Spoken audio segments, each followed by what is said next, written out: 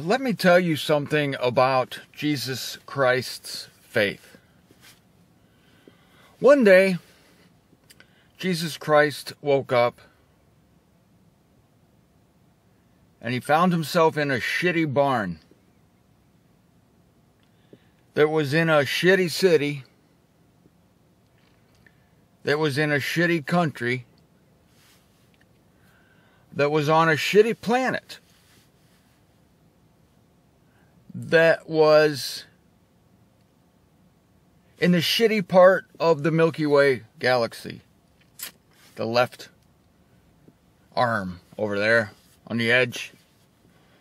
Surrounded by shitty people.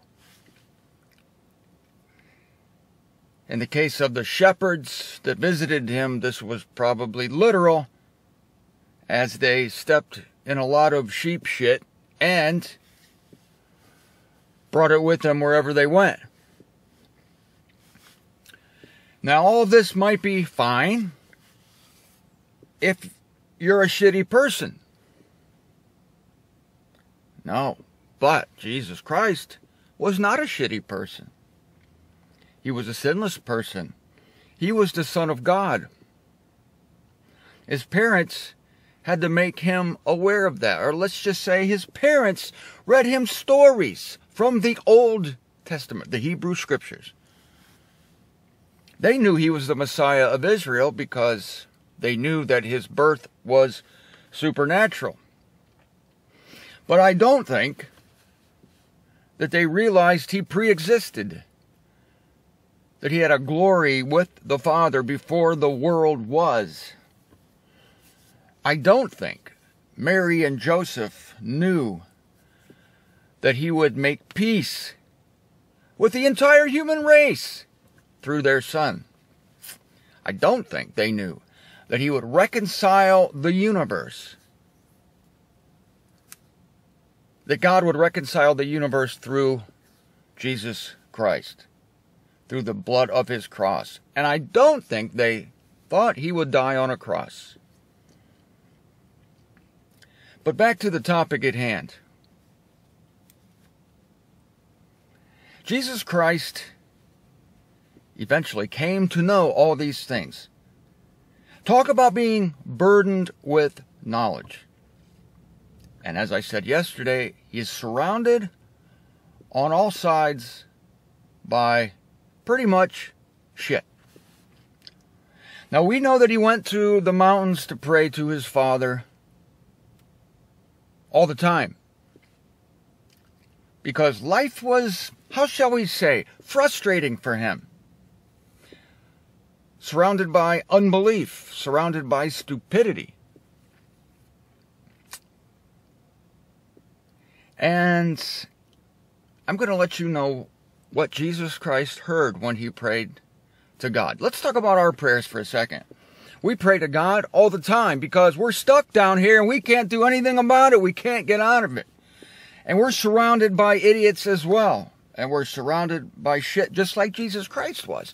It's a little easier for us because we're a bit shitty ourselves. That's the problem with us. That's why we have it better than Jesus Christ had it. But let's analyze what happens when we pray. All right, we pray to God. We call out to God our Father. This is my experience, and I'm thinking this is your experience as well. This is what you hear when you pray to God.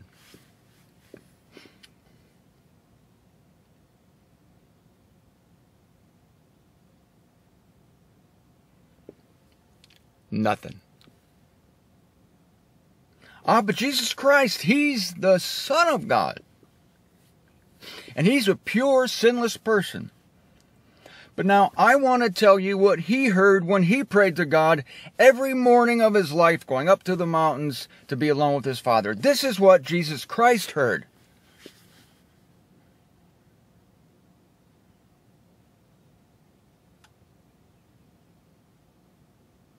Nothing.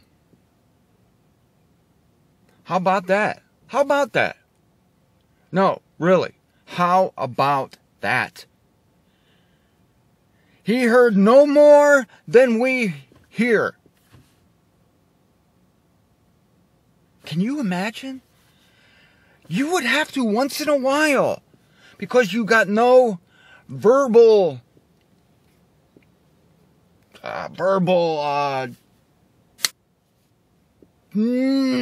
you got no verbal thing. You got no verbal, yes, you're right about everything, Jesus. Yes, you're right about everything. Guaranteed. You know what's happening. You're on the right track. Keep going. No. This is what he did here. He heard the leaves rustling. He heard the birds. He heard the waves coming up on the Sea of Galilee. He felt the sun on his back like we do. And he had this God consciousness that he knew his Father was running everything. What is this except faith? This is faith. Remember, faith is an assurance concerning things which are not being observed, or, if I may add to the scripture, heard. The idea is the perception. There was one time, well, there were actually 3 times audible voice came from God. Now, you know that God is inaudible, so God used spokes angels. I just coined that term today, spokes angel, to give voice to his announcements. Now, I'm going to John 12:27 through 30.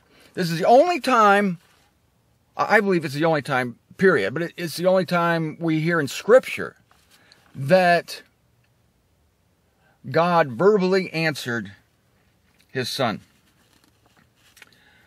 John 12. Let's start with verse 27. This is Jesus. And I love this passage. I mean, it hurts me, but I like it because misery loves company, I guess. Jesus says, quote, "Now is my soul disturbed." He's getting closer to the cross. I told you about the cross yesterday, what he experienced there. He says, "Now is my soul disturbed. And what may I be saying? Father, save me out of this hour?" You see, his hour is coming. "But therefore I came into this hour." Then he says, "Father, glorify thy name." That's verse 28 of John 12. Then listen what happens. "A voice then came out of heaven. I glorify it also, and shall be glorifying it again." Simple sentence. I shall be glorifying it also, and shall be glorifying it again. This was a direct, audible answer. And what Jesus says next blows my mind. Jesus answered and said, "Not because..." Oh, by the way, I missed a verse there. The throng that was hanging around, they hear this declaration from heaven. And they said, "A thunderclap has come." Others said, "A messenger has spoken to him." I told you, he's surrounded by idiots. Well, the second guy wasn't so stupid. A messenger has spoken to him, that's true. The messenger brought the word of God because God is absolutely inaudible. The first guy, a thunderclap? Jesus answered and said, "Not because of me has come this voice, but because of you." Not because of me.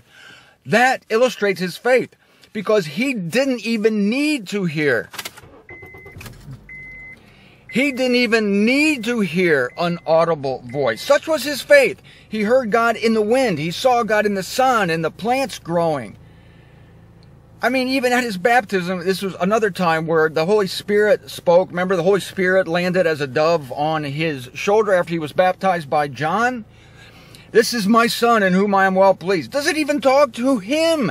Just says it to the bystanders. "This is my son." Speaks of him to them, not even directly speaking to him. The only time I know of. But he heard what we hear mostly, which is zip, nada. He heard nothing when he prayed. To me, and then he says, "This voice was not for my sake." What? I would think that you would, this is what I first thought, like, wow, he'd be like, "Yes, finally, I hear something." Well, I think it was comforting. Scripture doesn't say that, but of course it would be comforting to him to hear this voice. But the voices are faith destroyers. This is why I don't want to hear a voice. I've never heard a voice from heaven. Don't want to.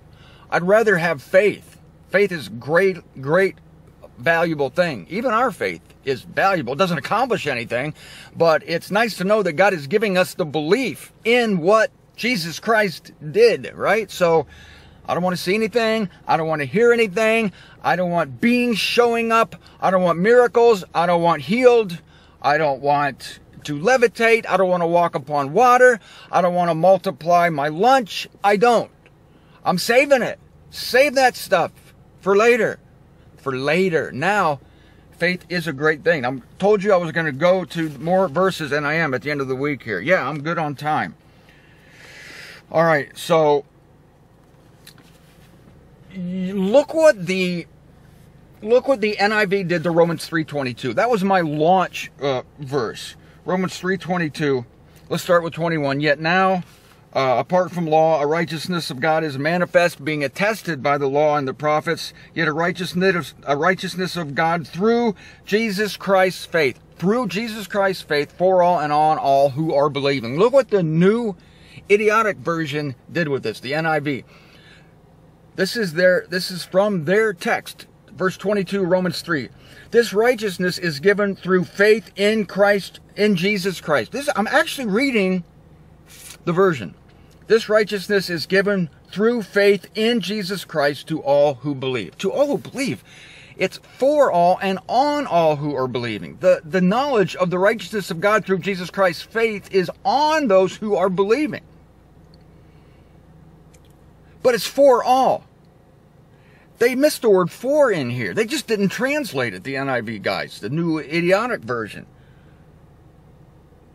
But once again, there's a footnote here because they must have not been able to sleep at night. So somebody said, we at least got to put a footnote in here. So the footnote says, or through the faithfulness of, that is, Jesus Christ. Or through the faithfulness of. It could be. Well, probably not, but we can't sleep at night, so we got to put this in here. This is how it reads in the text. The righteousness is given through faith in Jesus Christ. The righteousness is given. Your righteousness is given through your faith in Jesus Christ. That's what the NIV says in Romans 3:22. But they couldn't sleep at night, so they said, or through the faithfulness of Jesus Christ. Now, at the end of the week here, let's look at more verses that talk about the faith of Christ. Let's go to Galatians 2:20. I was in Galatians 2:16. Just to review for you, we also believe in Christ Jesus that we may be justified by the faith of Christ and not by works of law. Not by works of law. So if faith in Christ is required, it might be said that that would be a work of law. We're justified by the faith of Christ and not by works of law. If somebody's going to say we're justified by our faith in Christ, then that could be construed as a work of law. It's something you have to do. You might as well add it to the 613 commandments. Galatians 2:20, starting with 19. For I, through law, died to law, this is Paul, that I should be living to God, period. With Christ have I been crucified, yet I am living, no longer I, but living in me is Christ. Now that which I am now living in flesh, I am living in faith that is of the Son of God. This is really good. It shows the mechanics. I'm living in faith. Paul is not denying that he has faith, but that faith is of the Son of God. That is, it came from the Son of God. Paul is one of the cars on that train, and the faith of the Son of God is pulling him right along. And he's with the program. That's what faith does for you. It puts you with the program. It's not the program. It puts you with the program. That was Galatians 2:20. Now let's look at Galatians 3:22. Starting with verse 21. For if a law were given that is able to vivify, that is, give life beyond the reach of death, really, then righteousness were out of law. But the Scripture locks up all together under sin, that the promise out of Jesus Christ's faith may be given to those who are believing. You see, the promise of Jesus Christ, the promise is given through the promise of all these treasures and all these blessings. The train of blessings we have in Christ Jesus comes through Jesus Christ's faith. And it comes also out of his faith, that the promise out of Jesus Christ's faith may be given to those who are believing. Jesus Christ's faith is the engine. Those who are believing latch onto it, and they benefit from everything that comes out of Jesus Christ's faith. All right, now Ephesians 3:12. Ephesians 3:12. Speaking of Christ Jesus, our Lord, in whom we have boldness and access with confidence through his faith. That's the only reason we have confidence. This is in really dire and exaggerated opposition to the old days when no one had confidence to approach God. Moses approached him on Mount Sinai through thunder and the lightning. The high priest once a year approached him with fear and trembling, going into the Holy of Holies, hoping he did everything right so he wouldn't be struck dead. But now is different. Now, and we need to appreciate this, we have boldness and access to the Holy of Holies. We don't appreciate how amazing this is and how contrastive it is to previous experiences. Our Lord, in whom we have boldness and access to who? To what? To God. With confidence. We're not shaking, we're not trembling, we're not worried at all. We just march right in. Through his faith. That is the faith of Christ. I got one more passage here. Philippians 3:9. Philippians 3, verse 9. Paul speaks of how he has forfeited everything that was an advantage to him in this life. He counts as dung, that he should be gaining Christ and may be found in him, not having my righteousness. See, the topic du jour is righteousness. Justification, same thing. Being made right. So Paul does not want to be found in him having his own righteousness, which is of law, and law never could make anyone righteous. That has been proven in experiments done with the nation Israel.